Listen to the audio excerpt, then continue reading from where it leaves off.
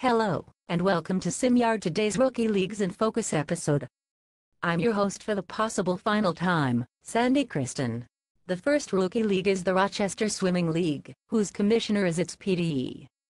Their fan base is around 3 million, and have been around since 1912. This is basically your standard Rookie League, with a Tuesday at 8 o'clock draft time, and an 8% revenue tax.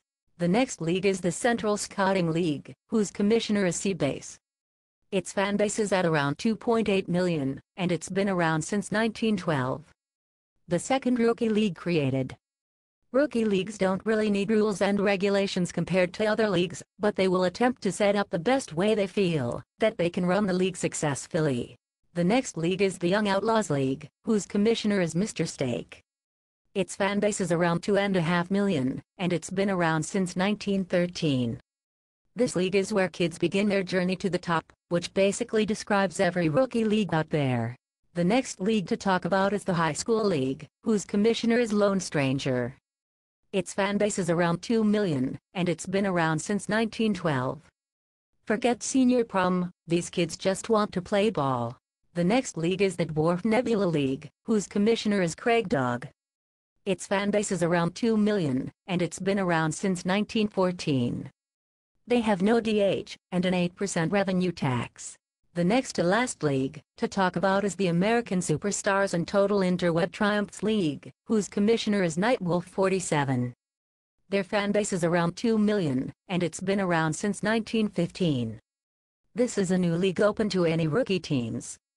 It's very open to suggestions, and anything that the members want to be changed will be considered and likely put up as a proposal. The goal is to grow quickly, make the members happy, and be a successful league.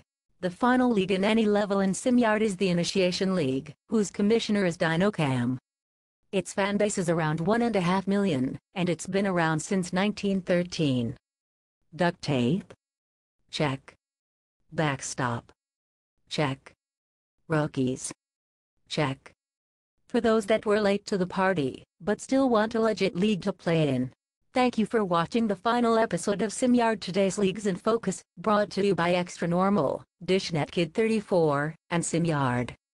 If you'd like to visit SimYard, please visit www.simyard.com. Don't forget that next episode, Ryan Tucker will be back. I'm Sandie Cristen, and I remind you to rate, comment, and have a very good day.